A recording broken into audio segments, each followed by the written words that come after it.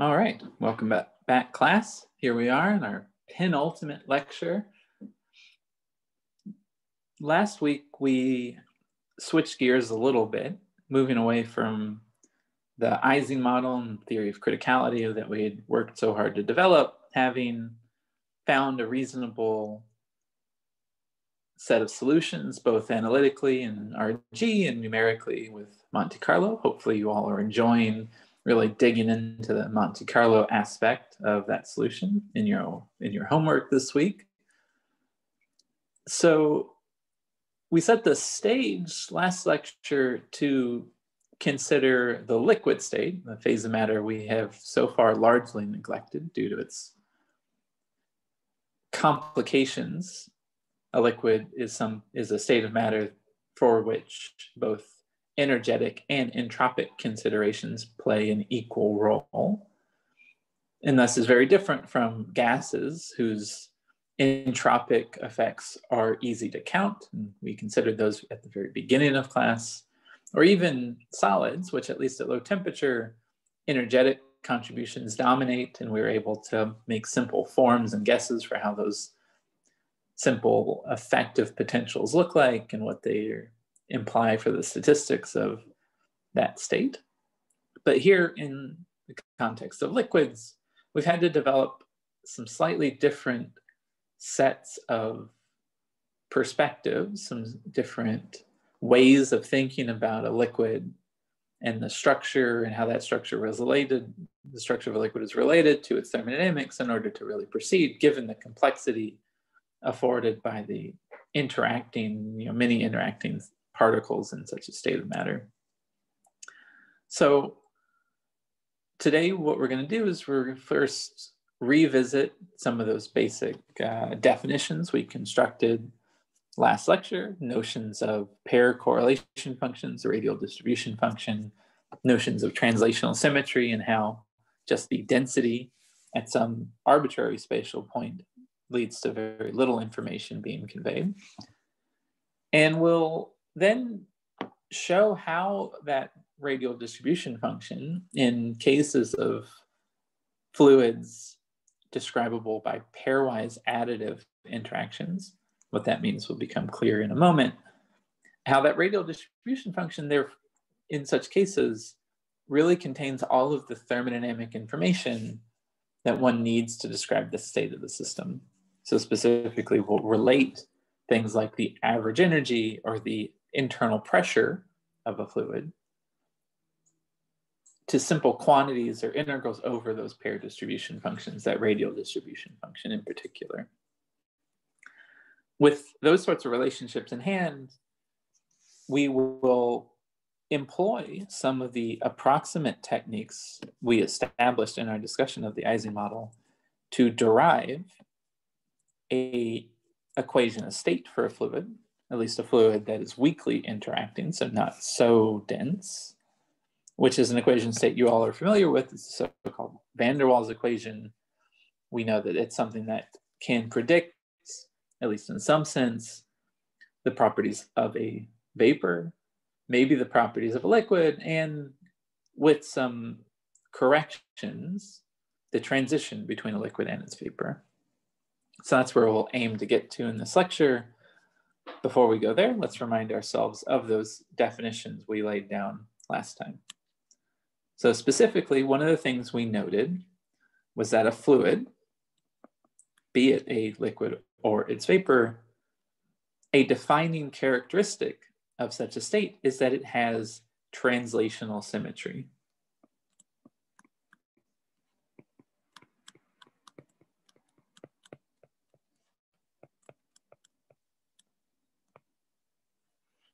In words, what that means is that if I look at any point in a container that contains a fluid, statistically, the properties at that point are the same as if I looked at any other point.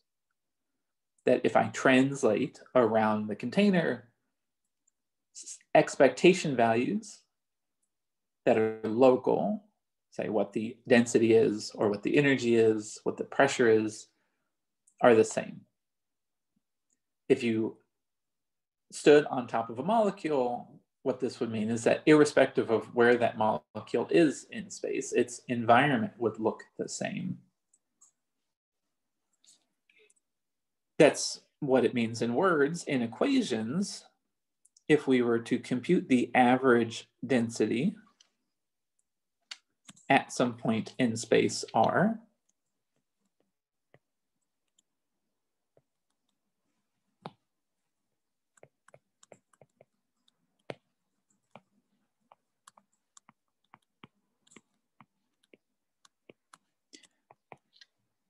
the microscopic definition for which we've elaborated on as a sum over all the particles from 1 to n, and delta functions locating the instantaneous positions of all n particles. The average, therefore, is just the thermal expectation value over that sum of delta functions as a sum. Averaging commutes with such an object. So I can take that average inside, and if all the particles are the same, I'll have just n copies of the average of the delta function for one of those particles, less that its position away from R. Translational invariance means that that average, the average, so delta function binary variable has 0 if the argument is not satisfied and 1 if it is, once integrated over.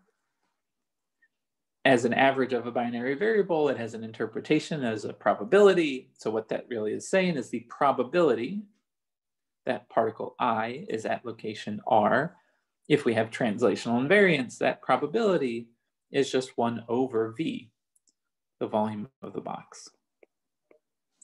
Multiplying that by the n factors we got from our sum gives us just rho outside of the thermal expectation, which we will mean to be the bulk density. Just the number density of the fluid, how many particles per volume there are. So that's mathematically what we mean by the statement fluids have translational invariance, that if I look at the density at one point in space, I get back just the bulk density. That complicated our description of fluids last lecture because it told us that if we want to understand the structure of a liquid, say, that we have to look at a more complicated function of the density rather than just its average value. And so we motivated and then elaborated upon a notion of pair correlations or conditioned densities to elucidate the structure of a liquid.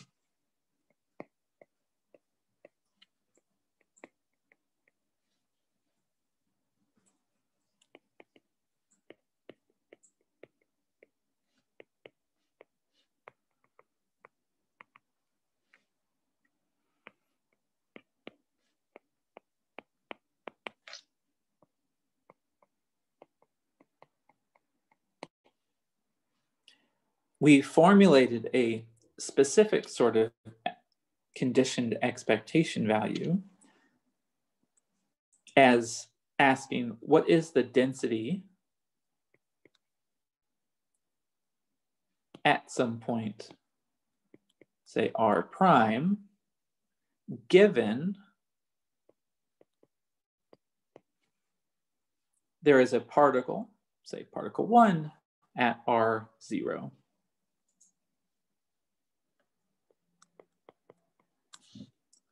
If I necessitate that there is a particle at the origin, now I've broken translational invariance by that act of conditioning. The density will respond reflective of the correlations between particles under that constraint. That's a very fancy way of saying that if I put a particle at the origin, I know at a minimum that there's not going to be a particle on top of it. So there must be a correlation between where particles are given that particle is placed in that specific location. Now, a fluid, because it has translational invariance, for a fluid, those correlations won't persist indefinitely. If I look really, really far, macroscopically far away from the origin, I should have no information contained in the fluid. There should be only bulk density returned, but close enough, say right on top of it, maybe a few molecular diameters away, I can probably construct a function which contains those correlations, that information about the conditioning that I've imposed. And specifically, we can ask just then about the density, say rho of r, given some particle is at the origin, call it particle 1.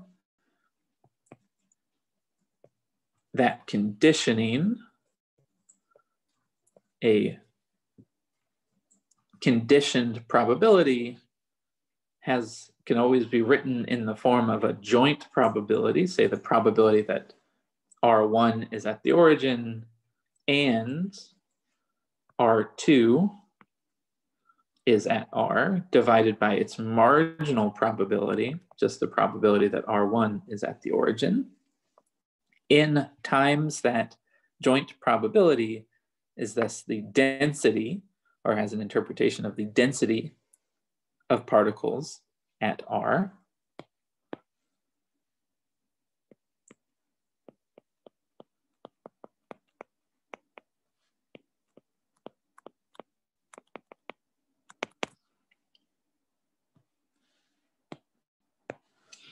And so this is a way to write out that conditioned probability, and we use that to define a function, the g of r, the radial distribution function, which factors out the bulk density and thus encodes the deviations of the density field under the constraint of the conditioning that build up in its response.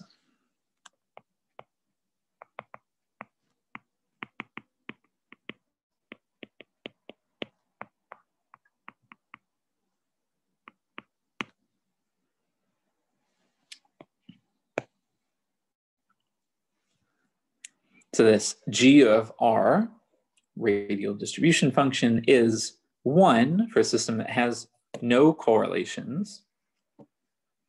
It is a series of delta functions for something like a crystal.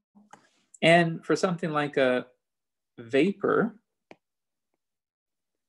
we worked out last lecture that it's something that looks just like the Boltzmann factor, given some pair interaction potential U of R.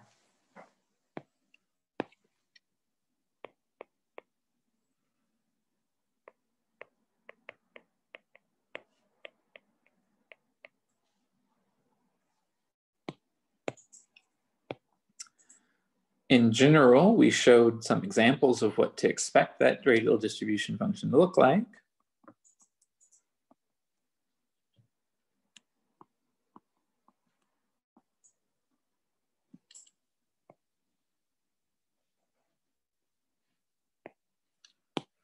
Let's be fancy and copy this a couple of times for consistency.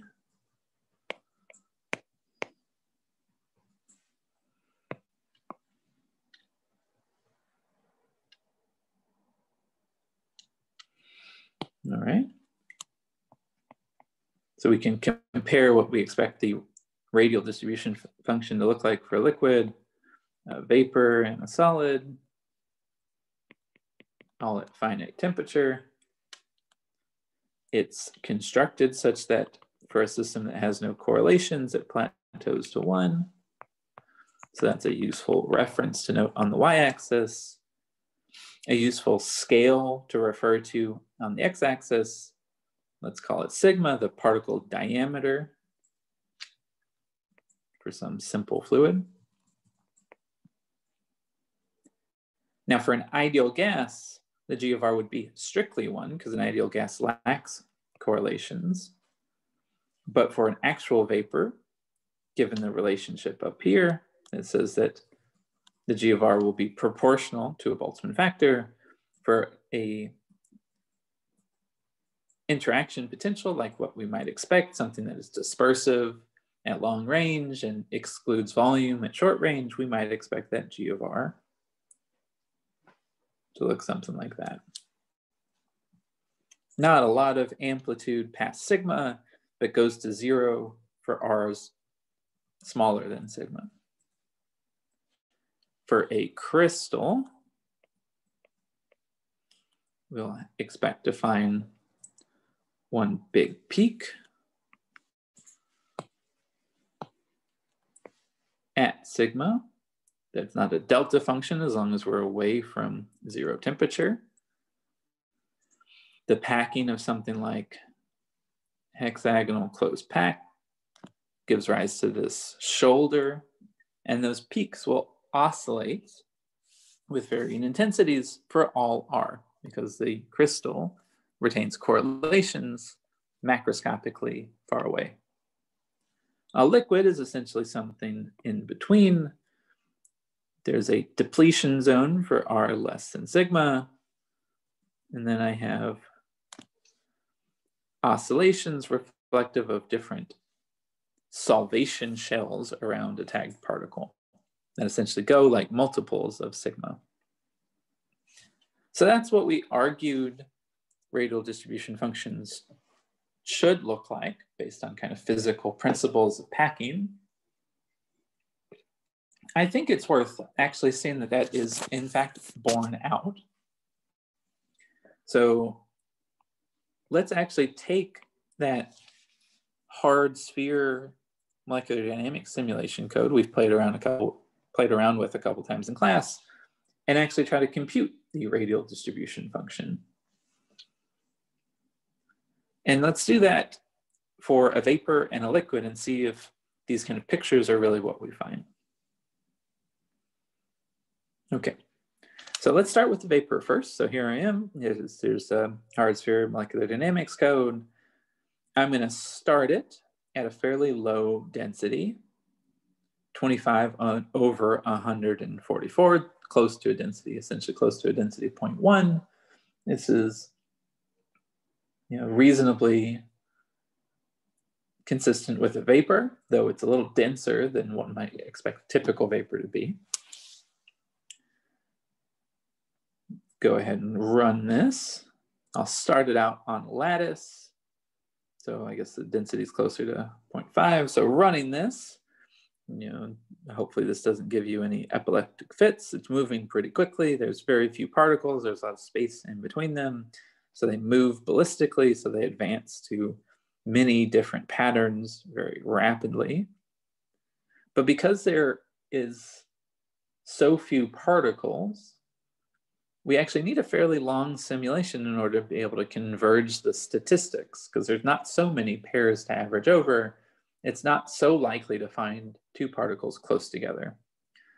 But indeed, when we compute the pair correlation function, the radial distribution function, we find exactly what we expected. Something that goes to 1, has a depletion zone, and maybe has a little bit of intensity at distances a little past 1 that are a little higher in amplitude than exactly 1.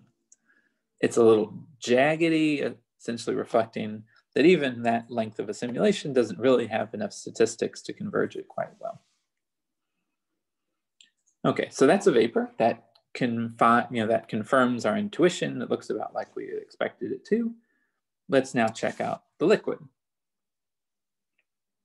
So I'm going to run this now at a density of 0.84. This is pretty close to the triple point density, essentially what we think about as a liquid state. There are many more particles, obviously. They're packed in pretty close proximity to each other. There's big time lags between each frame so that I can sample over many different configurations. Again, I need to run this long enough to be able to compute that pair correlation function, which is in general going to require many more statistics than a single point average might. If I wanted to just confirm that the average density was uniform, that's something that would converge a lot more quickly then asking about a pair correlation function, I need to be able to ask about the value of that G of R at a variety of different displacement distances up to, say, half of the box length. So I need to have many, many realizations in order to see enough signal to distinguish that from the noise, just the fluctuations in the density that occur due to thermal fluctuations. But indeed, if we look at the G of R, it looks really pretty good, right? There's a big peak right about 1. We see oscillations past 1 at multiples of sigma. And if we go far enough, in this case, 4 is essentially far enough, it plateaus to 1. The amplitude of that first peak, in this case, a little greater than 2.5. With the equations we wrote out last lecture, you could convert that, given the density, into a typical neighbor number, typical number of particles in the first solvation shell of a tagged fluid particle. But I think this is sufficient to then tell you that this kind of expectation that we argued for last lecture really is borne out in a simple fluid, something like liquid argon, which a hard sphere is not an unreasonable model for. Okay. All right, so that's essentially where we've been. So now let's actually talk a little bit about how we can convert that radial distribution function into properties, thermodynamic properties that we might care about. So how can we relate structure to thermodynamics, or how is structure encoded in thermodynamics and vice versa? How are thermodynamics encoded in the structure? Okay, so let's think of a somewhat simplified case. Let's consider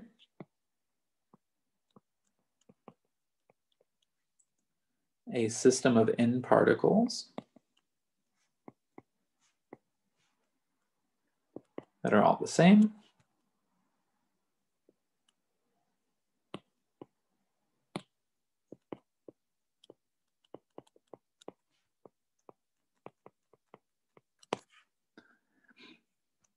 That are all classical.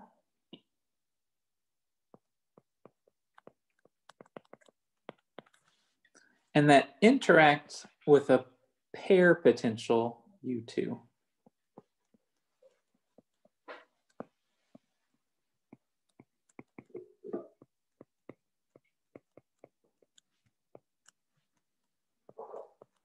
Which just depends on the distance between those pairs of particles. What that means mathematically is that I could write down the total potential energy associated with a configuration of particles as 1/2 a sum over all pairs I and j, this pair potential U2, which depends on the magnitude of the displacement between particles I and j. So this is a good model for something like argon. The total potential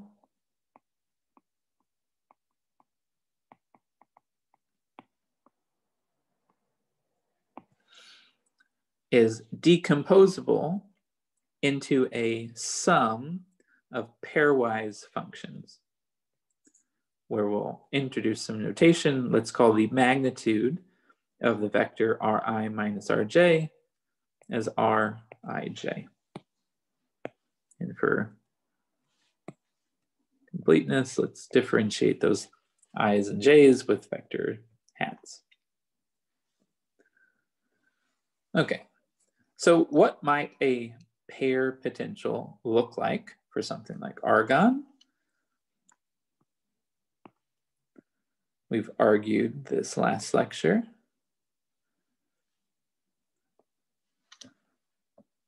So argon should have some finite range of interactions. So at large distances, particles shouldn't interact. At really short distances, they should repel. And at intermediate distances, there should be some dispersive interaction due to induced dipole interactions associated with the polarizability of something like argon. That's the highest order multipole, which is non-vanishing for something like argon. This would be very different if we're talking about ions with total charges or point dipoles. But for something like argon, the leading order term is its dispersion interactions.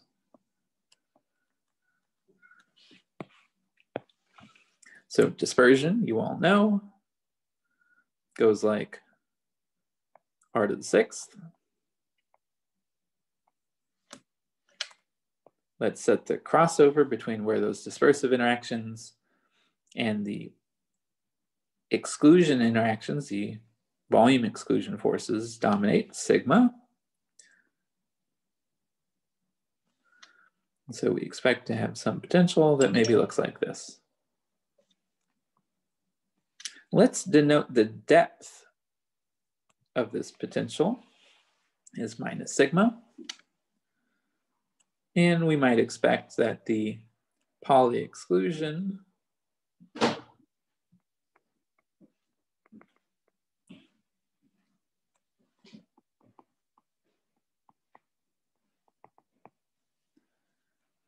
maybe goes exponential.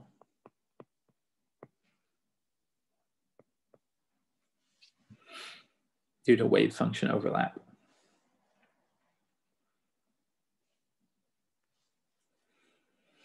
Okay, so that might be what we have in mind as an effective pair potential for something like argon. Indeed, this specific form would have a name. It's the so-called Buckingham potential form, modification of maybe something that's better known, so-called Lennard-Jones potential. If we have a pairwise decomposable potential,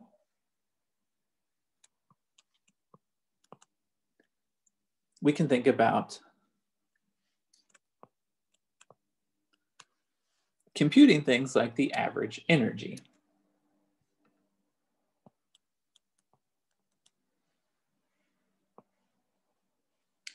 So the total energy of the system of argon atoms is its kinetic energy plus its potential energy. On average, one of those we know how to compute very simply. The kinetic energy as a system of classical identical particles will obey equipartition if there are n particles and 3 dimensions. Equipartition tells us that each one of those degrees of freedom will contribute 1/2 kBt to the average energy.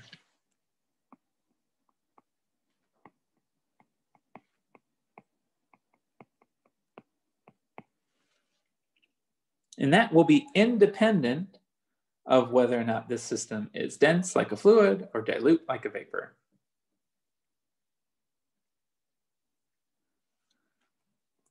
The average potential, however, is not so obvious how we compute it. It's unlikely we will be able to solve for the partition function of this system and thus just take a derivative, find its dependence on beta. So we need to adopt a different strategy. So the average potential of our pairwise additive fluid can be written as 1/2 sum over all pairs. And bring the average inside. Now we average U2 of Rij. Again, if all the particles are the same, this is 1/2 n times n minus 1. That's how many pairs there are. Average U2. Pick out one of those pairs to average because they're all identical.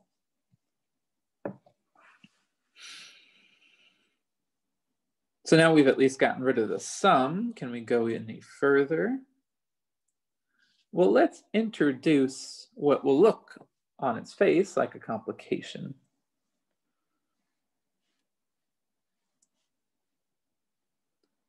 If we had U2 of R,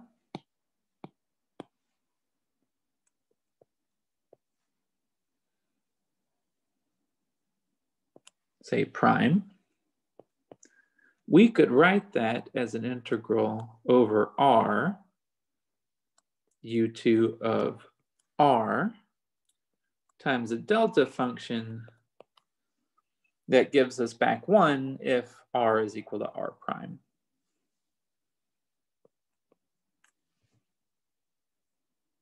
Now that seems like a silly thing to do. We've replaced one simple expression for the potential with something that on its face looks more complicated. But let's see what happens if we do that. This is essentially just a property of the delta function.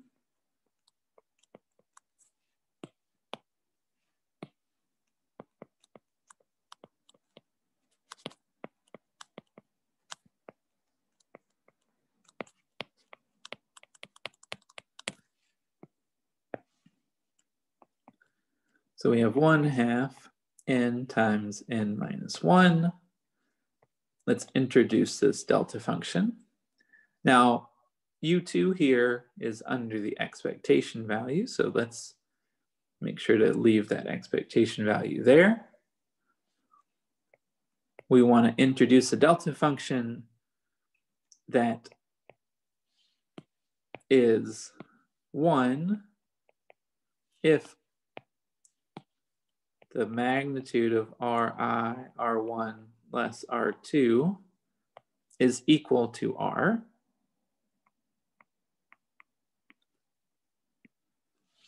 Such that when we integrate over R, we will get back U2 average of R12 back.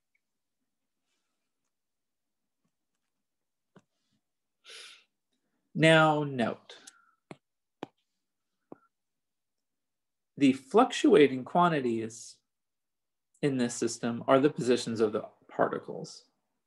The positions of the particles here are in this delta function.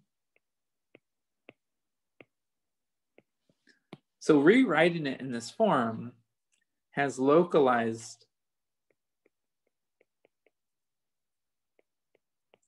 the piece that fluctuates into that delta function, while U2 of R is just a dummy variable, this is just a function. Something that does not fluctuate, which means that we can pull it out of the average.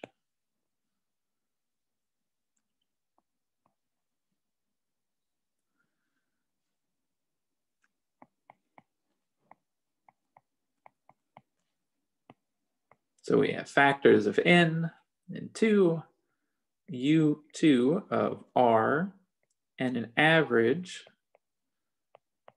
of this delta function.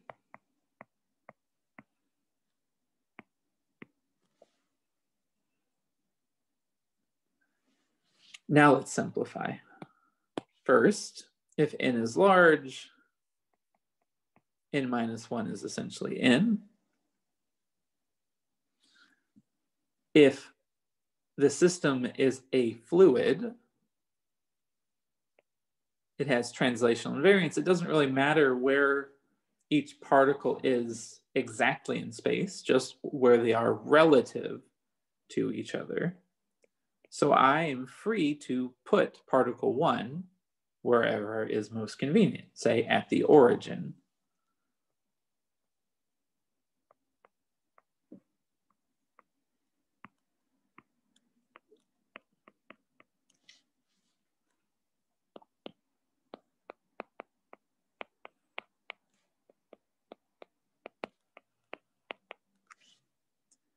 If I place it at the origin, I'll denote that choice with that subscript.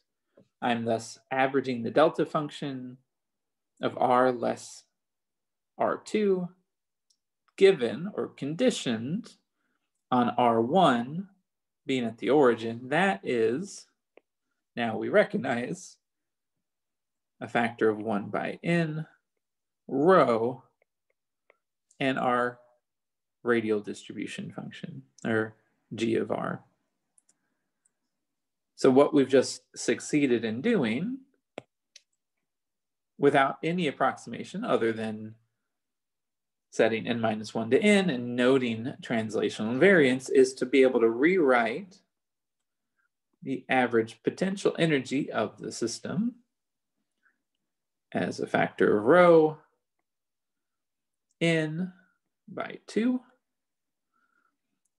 This integral is over vector r if u2 just depends on the distance between particles, as our peripotential does, not their orientation relative to each other. I can integrate out the angles in 3 dimensions. That will give me a factor of 4 pi. I'll have an integral from 0 to infinity r squared from the Jacobian, the g of r, and u2 of r. So we have just now linked the structure as encoded by the radial distribution function to thermodynamics, in this case, the average energy.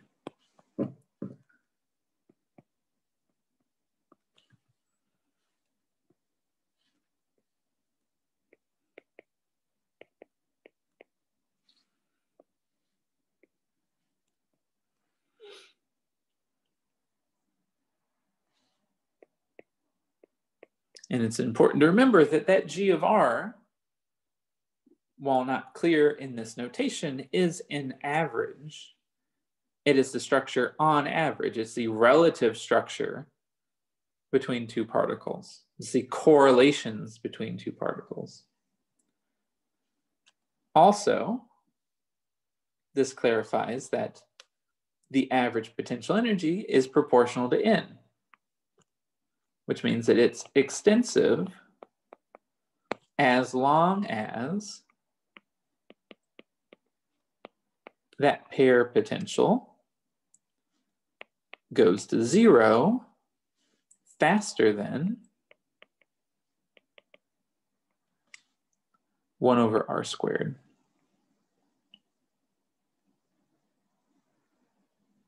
If the g of r at really large distances goes to 1, then that integral will converge provided u2 goes to 0 faster than r squared, the thing multiplying it up in front.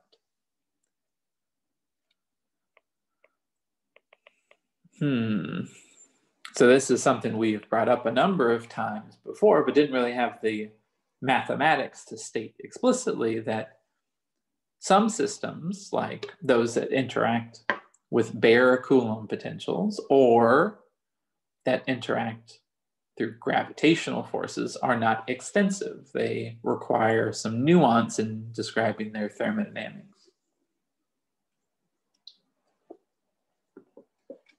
Okay, but we don't need to get into that. So that's the average energy. There are many similar relationships whereby a thermodynamic quantity can be written as an integral over the g of r in the limit that particles interact only through pairwise additive forces.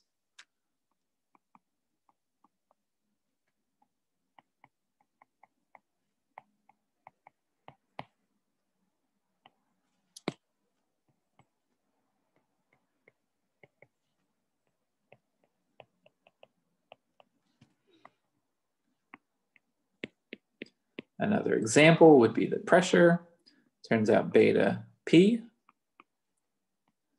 as given by the derivative of the Helmholtz free energy with respect to volume, holding temperature and number of particles fixed, can be written as rho.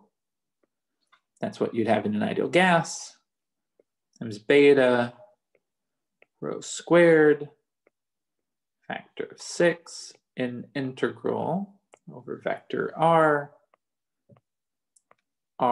dotted into the pair force weighted by the g of r.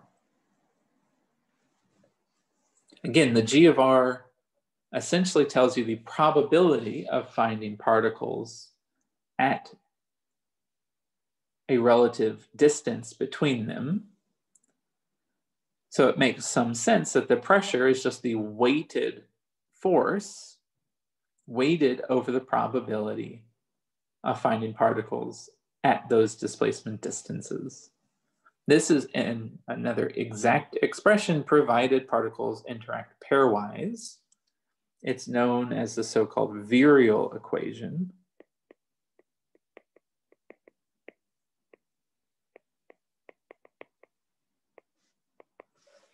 And should be noted again that the g of r is an average, so you can't know the g of r at only one thermodynamic state point and extract the pressure at all thermodynamic state points.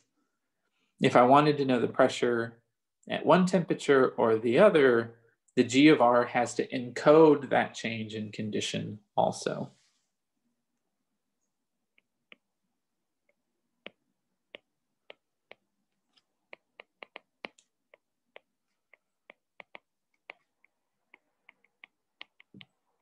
But provided you have the g of r, you can predict what the pressure is. Now, I've stressed this point a couple times already, that these are exact relationships provided particles interact pairwise. That is sufficient for model systems, but in reality, you might expect that there can be three-body interactions, at least quantum mechanically. If I have three argon atoms actually sitting in a box, I can have dipole, dipole, dipole, dipole, dipole, induced dipole, induced dipole, induced dipole, higher order multipole excitations, and thus have three-body non-additive contributions to the total energy. But typically, those contributions are pretty small, which is why simplified approximations to the potential that break it down into pairwise additive forms work to model such systems. And provided that model, these are exact relationships between its thermodynamics and its structure.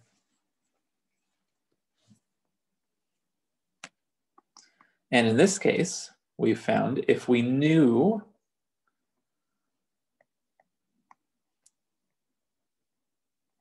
the g of r and how it would, say, depend on temperature and pressure,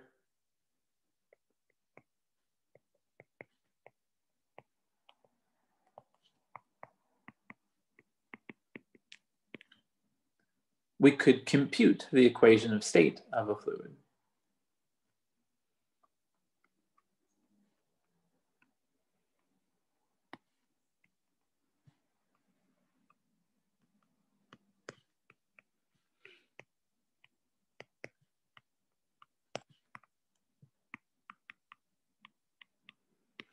Note also that this is all true for fluids. The pair distribution function is insufficient to describe a crystal because a crystal has orientations as well as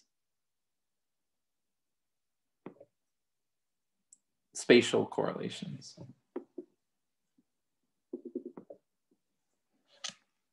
But this brings us into the final point for today, which is to take this insight that structure encodes thermodynamics and actually try to derive an equation of state that is typically just phenomenologically posited or told to you. That works pretty well. Something we have invoked a couple times in this course, the so-called van der Waals gas.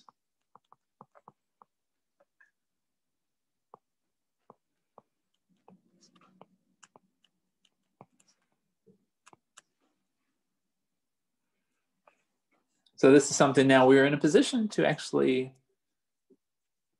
see systematically kind of where it comes from.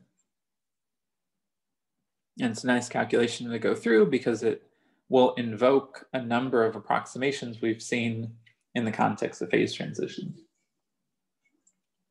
where we tried to approximate other interacting models.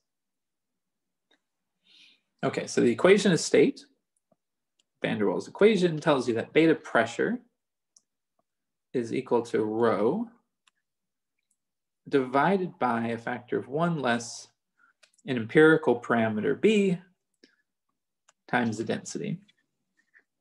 That parameter is positive, so it means that the density essentially looks larger than I would have expected for an ideal gas. Those are the results of volume exclusion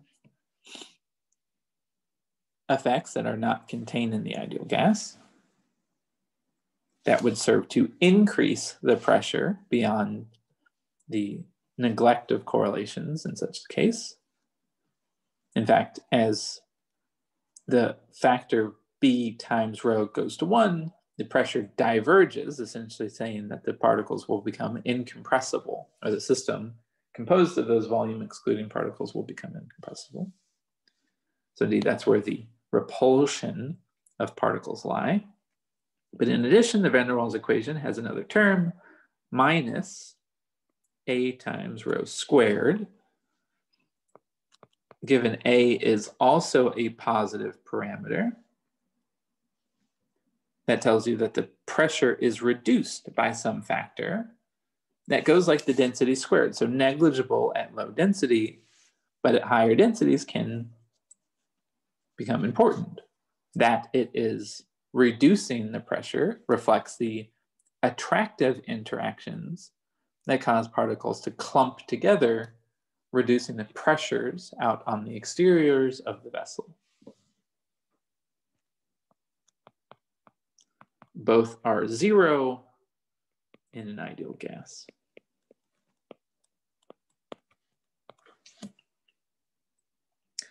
And we have seen what these sorts of curves look like. Say beta pressure in the inverse density plane, so the specific volume plane at high temperature. These are pretty smooth curves. At low temperature, they develop inflections.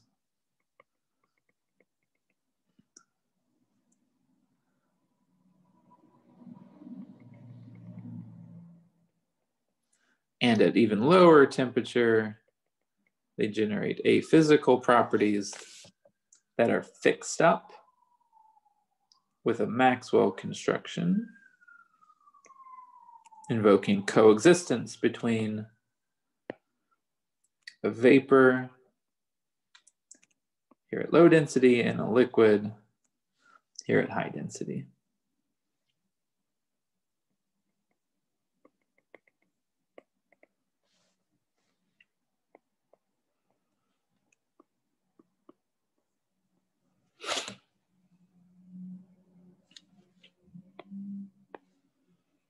So this is the direction of increasing temperature. So if one was being optimistic, you would say that in conjunction with the Maxwell construction,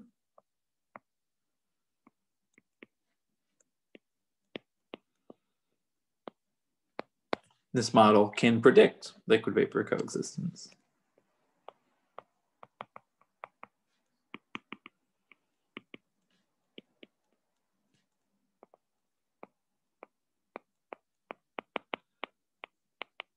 If you're being pessimistic, you would still note that the van der Waals equation lets you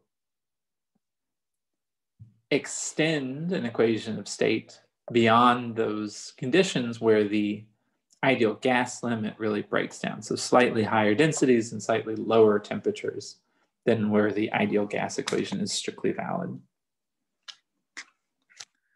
So this is something we want to try to uncover where it comes from. And there's essentially two factors we'll need to sort out. This A factor, where the attractions live, and this B factor, where the repulsions must live. So let's consider the partition function of n-classical, indistinguishable particles interacting with those pairwise additive potentials.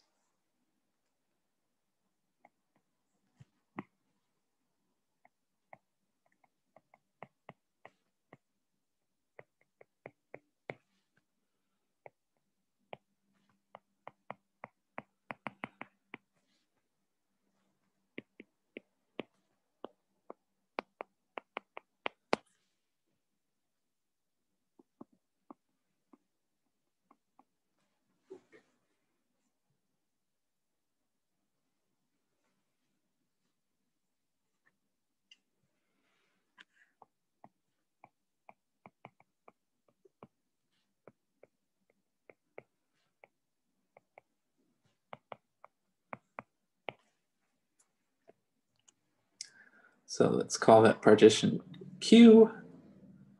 It's a natural function of the number of particles, the volume that they're in, and temperature. So we'll consider it in the canonical ensemble. If they're indistinguishable, there will be a factor of 1 over n factorial. If I'm going to count them in a resolution informed by quantum mechanics, I'll have 3n factors of Planck's constant, 3n integrals over space, and 3n integrals over momentum. The spatial integrals are weighted by their Boltzmann factor associated with the potential energy, and those over the momentum weighted by the kinetic energy. Now the kinetic energy integrals can all be done. Those are all Gaussian integrals, separable, and yield our thermal wavelength. And remaining those spatial integrals over the interactions which don't factorize.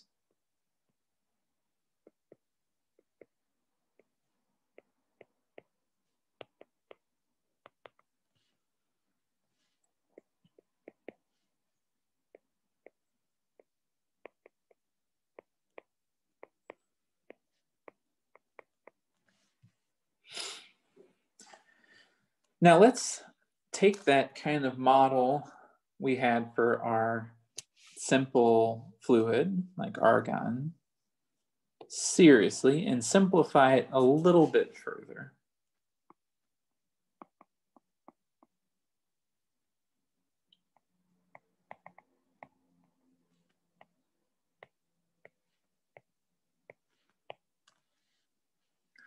Let's say that that potential has two components, a repulsive component and an attractive component.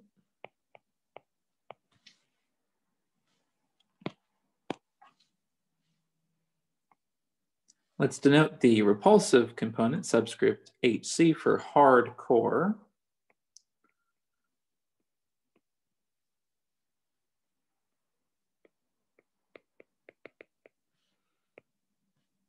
And the attractive part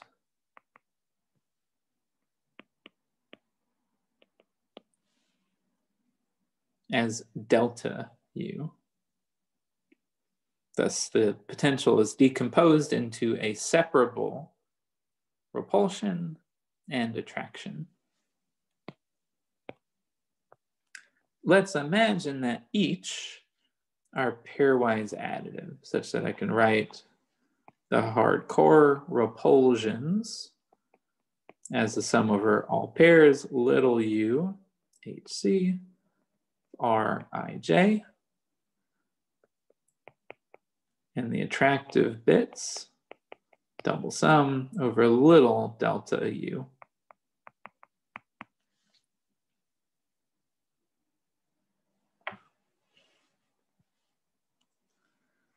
Now that hard core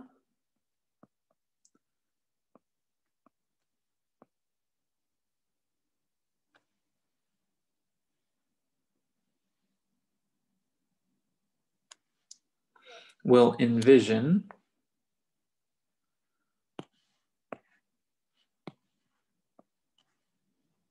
as being an infinite repulsion.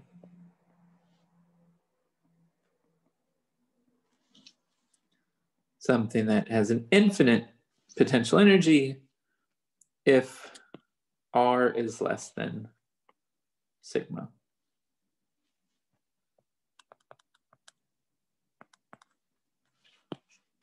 And is 0 otherwise.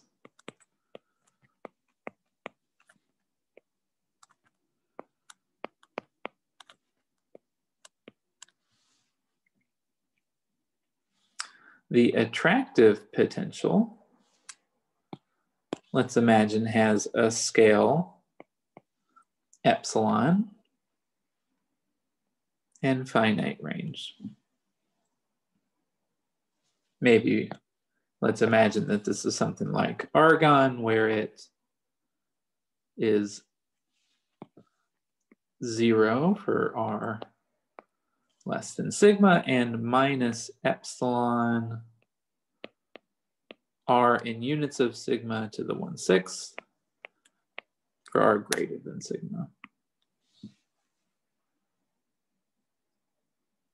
So the potential is separable spatially into an infinite repulsion at short range and a longer range attraction. So if this is how particles interact, we know that computing Q exactly would be hard, if not impossible.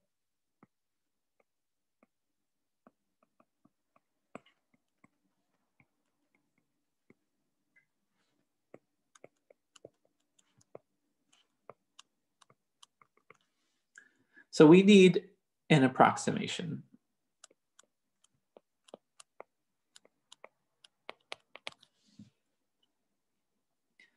Now, looking at that potential, the hardcore part is 0 or infinity. That doesn't sound like a small perturbation. So perturbation theory for it is probably not going to fly. However, if we imagine that epsilon is a small number, perhaps delta U could be treated perturbatively.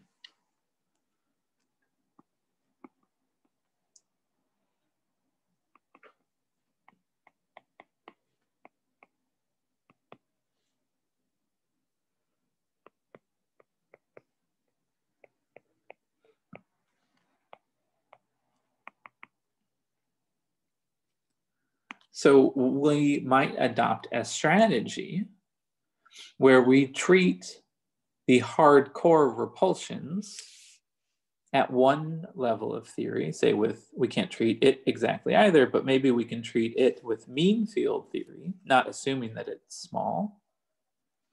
And then on top of that, treat delta U with a perturbation theory, assuming it is small.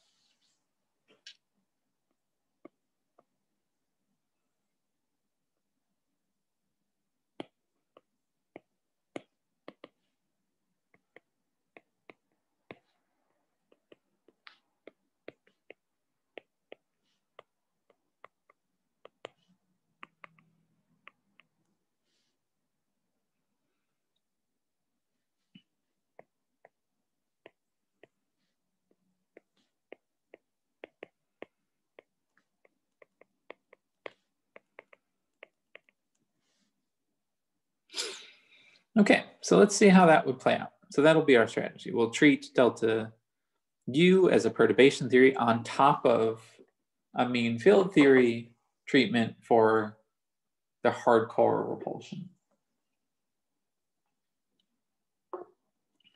So we know how this will go.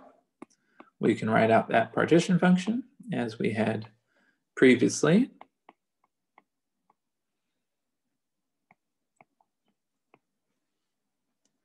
We can separate out those factors of the hardcore repulsion from the attraction. We can define a system with just hardcore repulsions.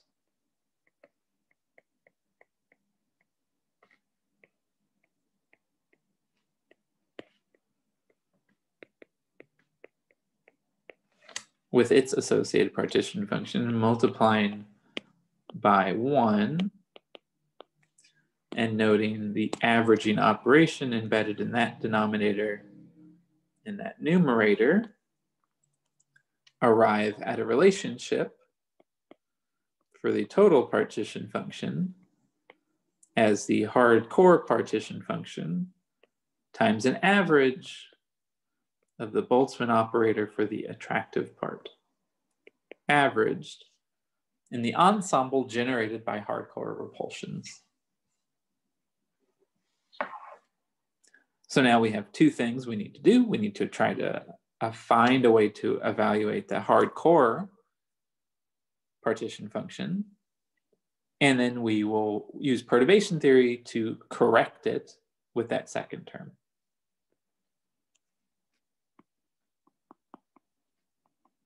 So let's get some intuition for what that hardcore repulsion piece looks like.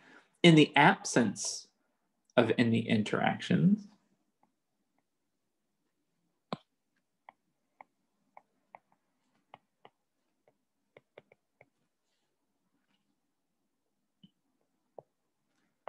that QHC would be simple.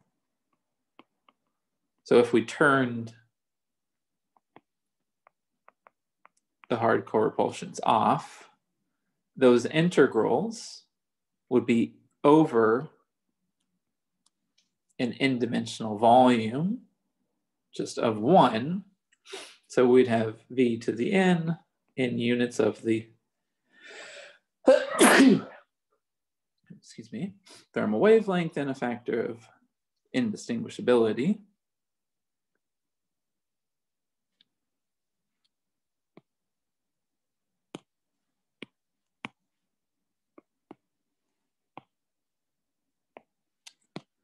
Where the temperature dependence comes from that thermal wavelength.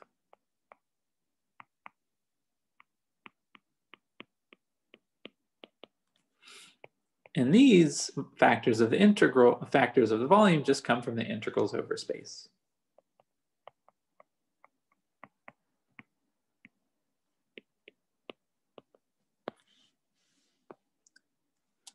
That's not exactly the system we have, but it gives us some intuition because in the system with hardcore interactions, e to the beta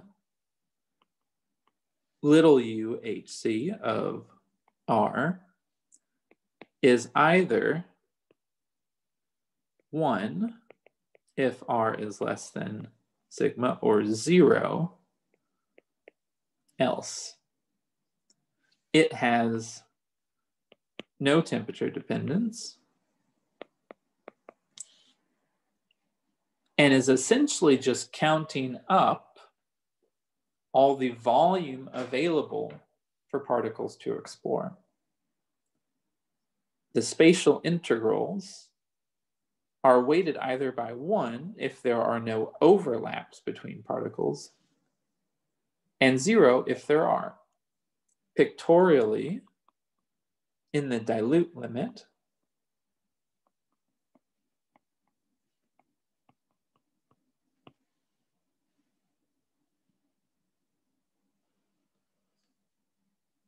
let's pull out a little volume of particles.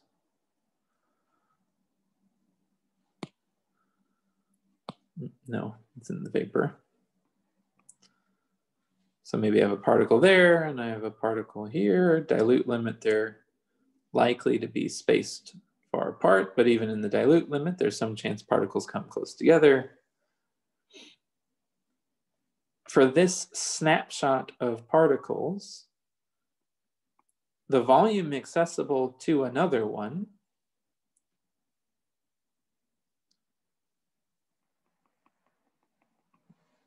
is going to be, so if I tried to put myself in the vicinity of this tagged particle, it excludes a volume, which is 4 pi sigma cubed over 3, because it by itself takes up that much space relative to where I can place the center of the other particle.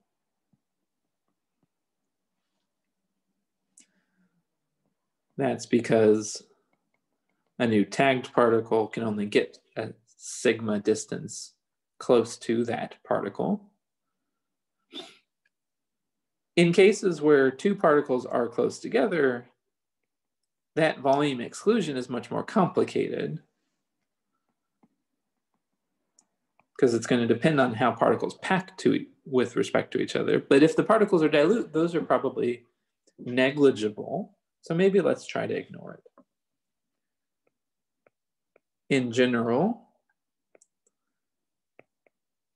that interpretation of the integrals over the hardcore repulsion is some available volume to the n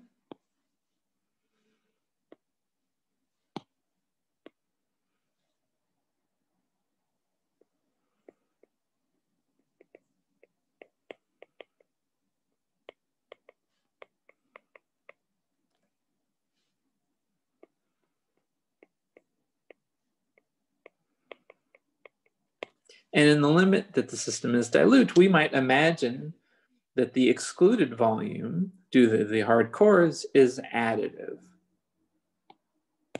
That's essentially the mean field assumption. If we imagine fixing all of the particles,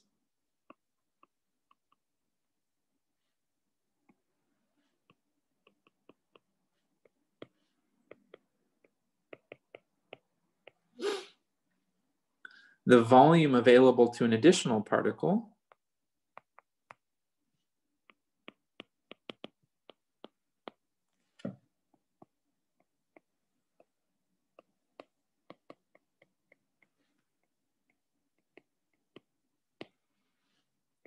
is approximated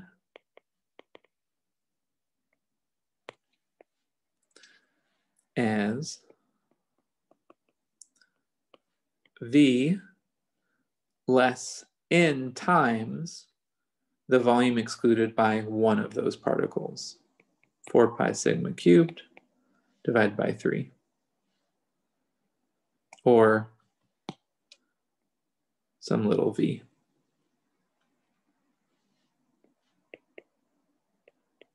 That's essentially saying that there's only one kind of environment for which a particle excludes volume, which is not exactly true. There are going to be fluctuations by which multiple particles get close together at the same time. So this is where the mean field approximation comes in, essentially saying that we're going to treat all particles the same.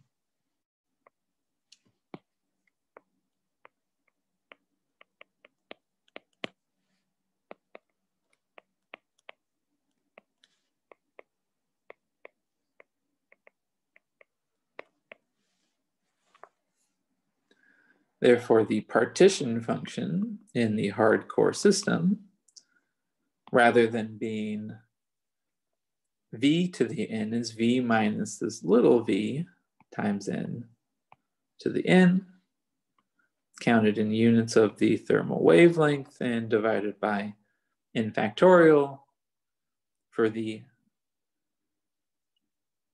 indistinguishability of the particles. Now, in a systematic mean field theory, one would note that this little v is in principle a function of rho,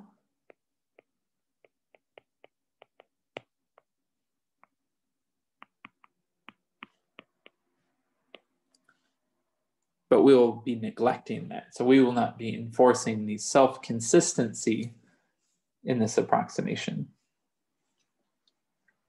or at least in this treatment.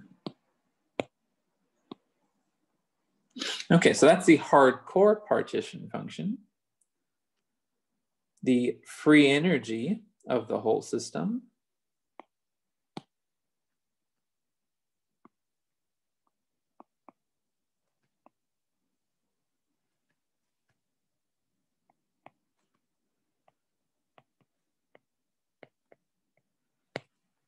is thus approximated as minus kBT log Q, or beta A is going to be log the hardcore partition function plus log the expectation value over the correction evaluated in the hardcore ensemble, assuming that delta U is small to first order,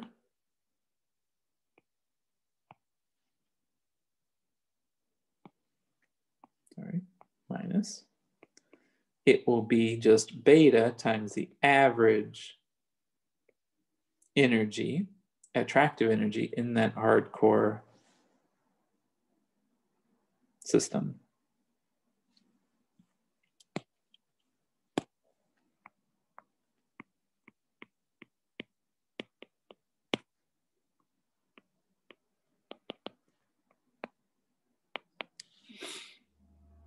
Now, from our previous result above, the average energy can be written as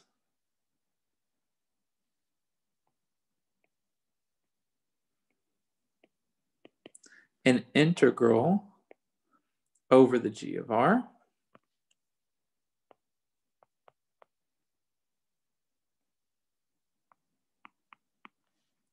factors of R squared. We get a rho in N, a 2 and a pi.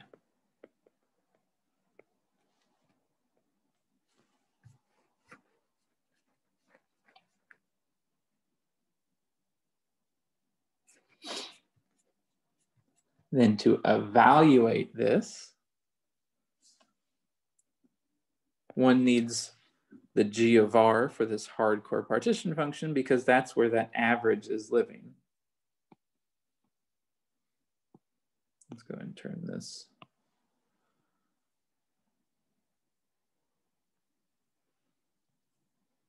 black. And let's denote this, the hardcore G of R. And in the dilute limit,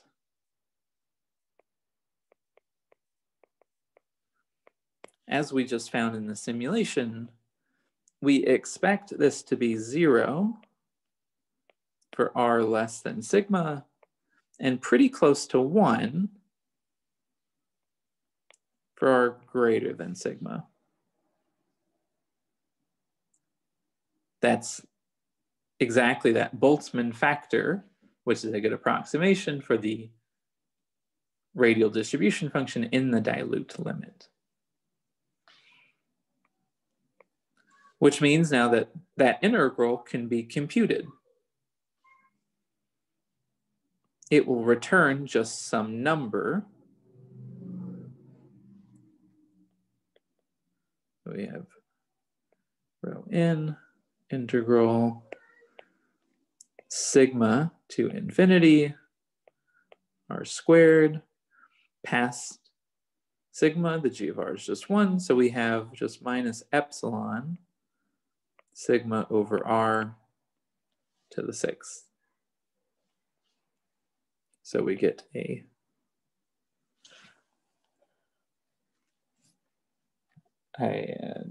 integral that's not so complicated to do.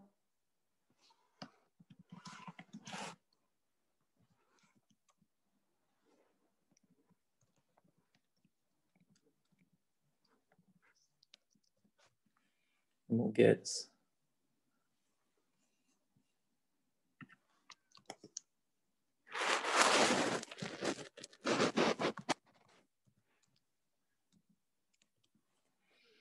we have a 2 and a pi, a rho and an n, a minus epsilon, a sigma to the 6th, and an integral from sigma to infinity, 1 over R to the 4th. which is equal to, that's an easy integral to do, gives me a factor of 1/3. The condition at the upper end of that function is 0, and so I evaluate it at the lower boundary only, and then it gives me sigma cubed. So I get 2 pi, I have 3 factors that cancel, sigma cubed, I have a minus, an epsilon, a rho, and an n.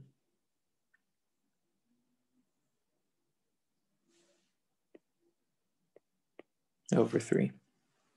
So something proportional to epsilon, proportional to n, and to rho. All right.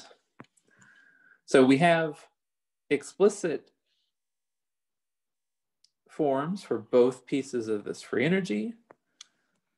If we want the equation of state, one needs to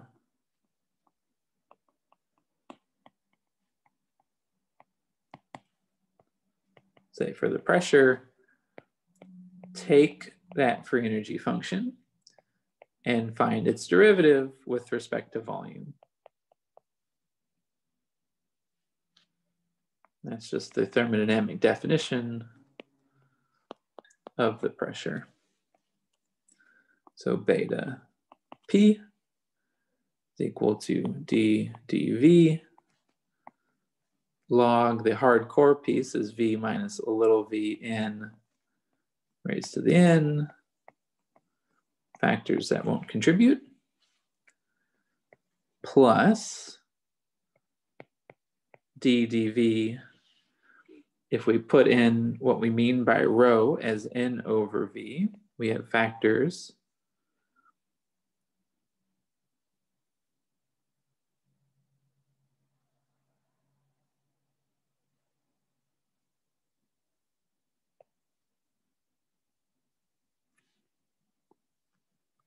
sorry, that should be not a negative. Epsilon is defined as less than 0. So we have 2 pi sigma cubed by 3. We have an n over v squared. So those are both derivatives that are easy to take. In the first one, we'll get n outside. The derivative of the log brings down a v minus little v times n. Second one, v downstairs. Sorry, 1 factor of v, 2 factors of n. That brings me down a negative 2 pi sigma cubed over 3 epsilon. And now I have n over v quantity squared. If we define B as that little volume, which was 4 pi sigma cubed over 3, and A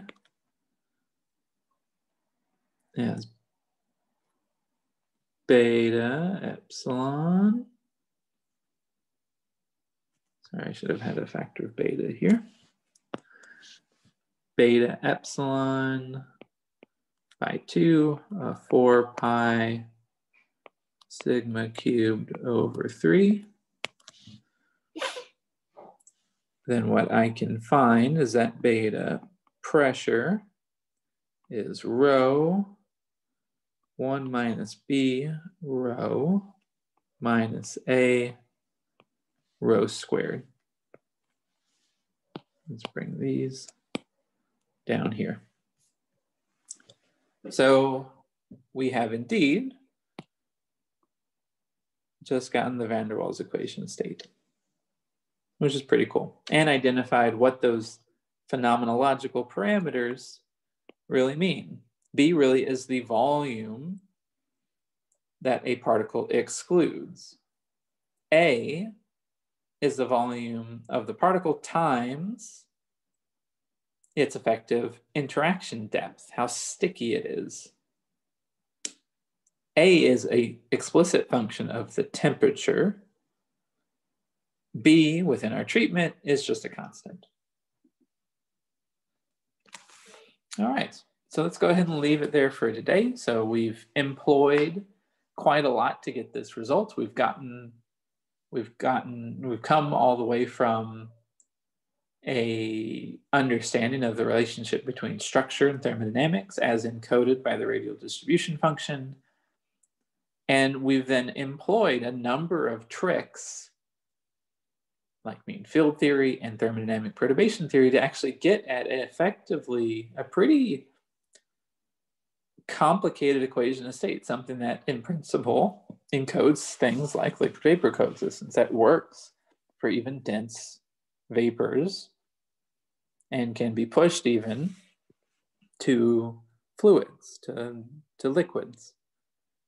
By arriving at it in this way, you can see how you might go beyond the van der Waals equation state. One could go to higher order expansions in that perturbation theory. One can develop more systematic ways of approximating the G of R away from the dilute limit,